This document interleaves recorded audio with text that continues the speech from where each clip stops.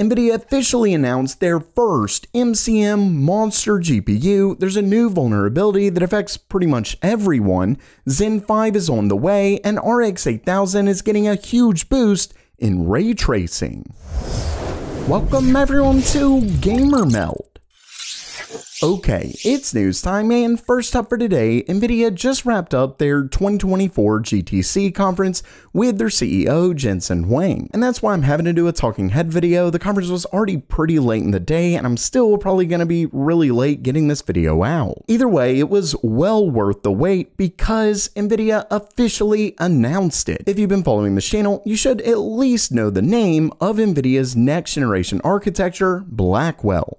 And just like the leak said, yeah, that's it. Although you'll find out pretty quickly that there's quite a bit more things that the leaks were right about. But starting things off, this is Nvidia's first real MCM GPU. As you can see right here, it's pretty much two distinct GPUs combined into one. And because of that, this GPU is completely massive. This right here is their current generation Hopper H100 GPU, and this beast is Blackwell. Now, Nvidia themselves didn't really call it an MCM GPU, but obviously that's what it is. You can even see right here, it says they do function as one unified CUDA GPU according to Nvidia. The two chips are linked via 10 terabyte per second Nvidia high bandwidth interface connection to ensure that they can properly function as a single fully coherent chip. So yeah, Nvidia has done it. They've joined the race of combining GPUs to make one behemoth card. It's the B200 GPU, proving yet again the leaks were right because Nvidia is moving their GPUs for acceleration for AI, things like that, to the 200 line, or at least that's what they're calling them, while the gaming is going to be all 100. Before, it was the 100 GPU is the accelerator, then 102, and everything after that were for gaming. But that's not the case anymore. And starting off with some wild specs, you can see it right here. It says Blackwell versus Hopper, twice the size, a massive leap in computes. Yeah, 128 billion more transistors. That's more transistors.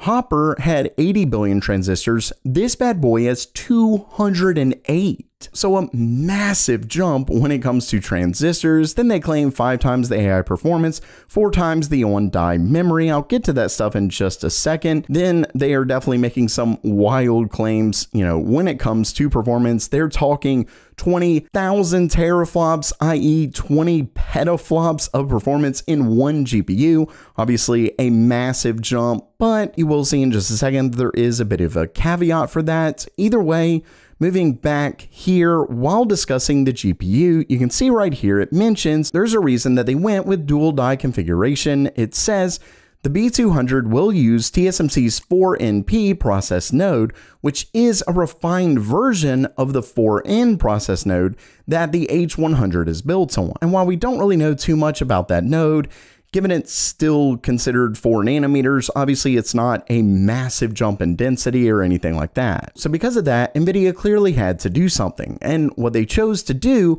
instead of packing tons more stuff in the same size GPU, they just made it bigger. Given the fact that the H100 was already massive, and as I've discussed multiple times before, you can only really get so big before the yield rates completely plummet and the GPU just becomes astronomically expensive. So you really can't get much bigger than the H100 because it already uses a full reticle size chip. So now the B200 is using 2. This thing is going to be expensive. Like, I don't even want to think about how much. I mean, we could literally be looking at upwards of $100,000 chip. Of course, that's just speculation and stuff, but it is going to be expensive. And as you can see, each die has 4 HBM3E stacks of 24 gigabytes each. So with 2 dies, you then have a whopping 192 gigabytes of HBM3E memory. And this makes for a total of 8 terabytes per second of bandwidth. Then moving down to performance, you can see they mentioned the maximum theoretical compute of 20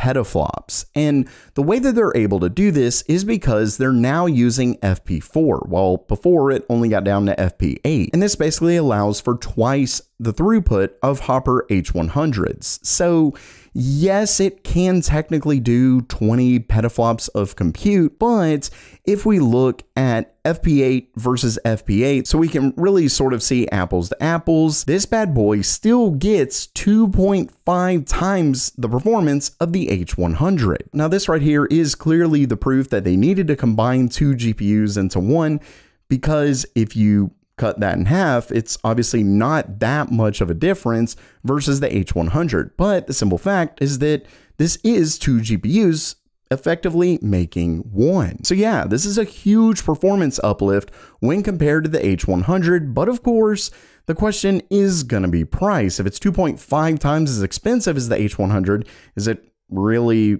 that big of a deal at all? I would say no, but of course it is still really wild to see Nvidia make this move. But what's even more wild is that you can start learning about PC hardware for free thanks to today's sponsor, Brilliant. Just visit brilliant.org/gamermeld for your free trial. If you're still on the fence, there's a reason Brilliant is the only place I trust when I'm ready to learn more about computer science. For starters, they teach me the way that I actually learn, with hands-on interactive puzzles that let me do it myself, and there's thousands of lessons that do just that, from their new course on large language models to data analysis, PC memory, and so much more. So there's really something for everyone. And now's the best time to join Brilliant, because they're actually offering my viewers a 30-day free trial when you visit brilliant.org/gamermeld or use the QR code on screen. Plus, when you sign up at brilliant.org/gamermeld, you'll get 20% off their premium membership for life. This is one incredible deal. Once again, that's brilliant.org/gamermeld or use the QR code.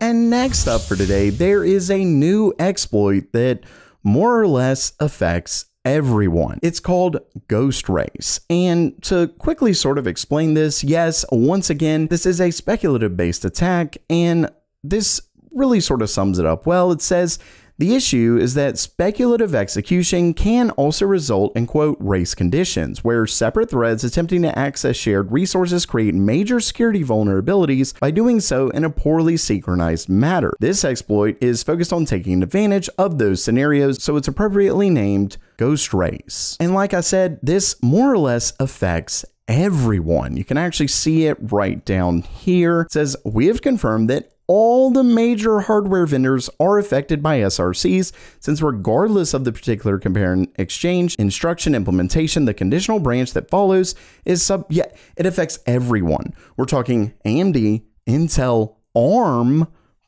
pretty much, like I said, everyone. And while their main focus was on Linux, it also looks to affect pretty much every major operating system. So if you're on Windows, this could end up being an issue. Now, the good news is while they're only just now announcing this, they had already given this information to hardware makers so they could create a mitigation. Unfortunately, no one has really come out with anything just yet. In the meantime, they do mention their own mitigation, but all in all, there seems to be a never-ending stream of these vulnerabilities, and I have no idea when they're going to stop, but I can at least say that at least from some of these, from what I've seen, no hacker has actually executed anything like this. This seems to just be something that's in labs and possibilities that could end up happening, but at least as far as what I've seen, it hasn't really happened yet. Fingers crossed that part continues, but in the meantime, make sure you subscribe to GamerMeld so you can keep up on all the vulnerabilities and mitigations that seem to keep coming out.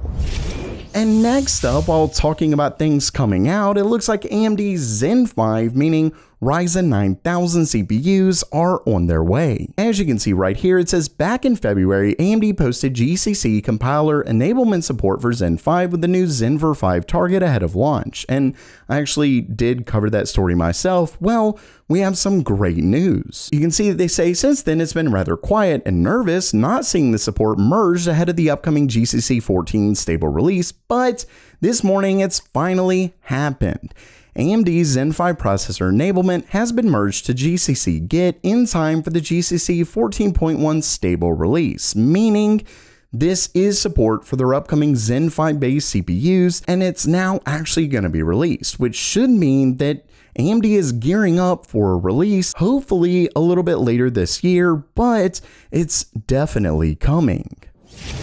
And lastly for today, we finally get some new information on AMD's upcoming RDNA 4 based GPUs. Now, you might see this and go, GPUs, this is about PlayStation 5. What are you talking about? Well, you'll see in just a second, but as you can see right here, some specs have been leaked for Sony's upcoming PS5 Pro.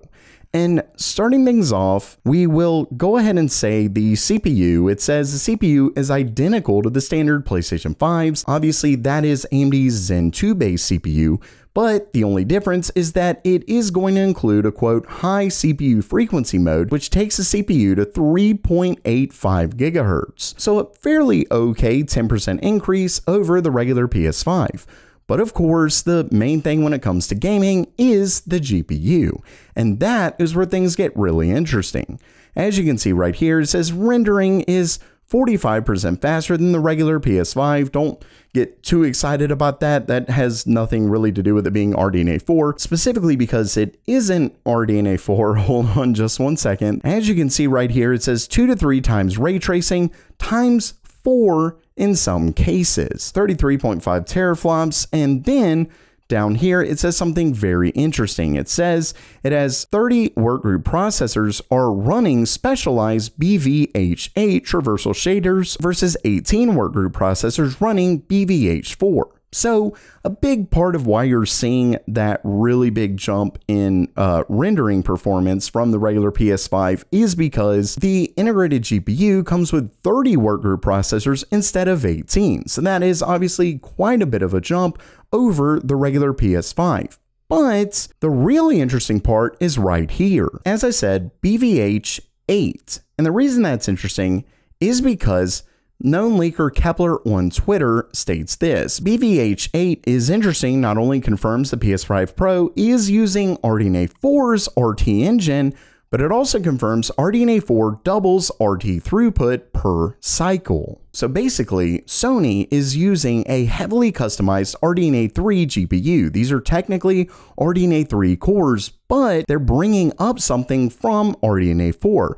That specifically being BVH8, which, as he states, doubles the ray tracing throughput per cycle. Meaning this is why you see such a massive jump in ray tracing 2 to 3 times, even times 4 in some cases. While yes, there is a bit of a jump from RDNA 2 to RDNA 3, it's nothing like this. All of this means that AMD's next-gen RDNA 4, i.e. RX 8000 GPUs, as long as this does end up being the case, which obviously it does look like it, it's set to get a massive jump in ray tracing performance, potentially even catching up with Nvidia. Now, I don't want to say that for sure. We really don't know much about Nvidia's next-gen ray tracing cores or anything like that, but we are looking at a huge boost in ray tracing for AMD's next-gen GPUs.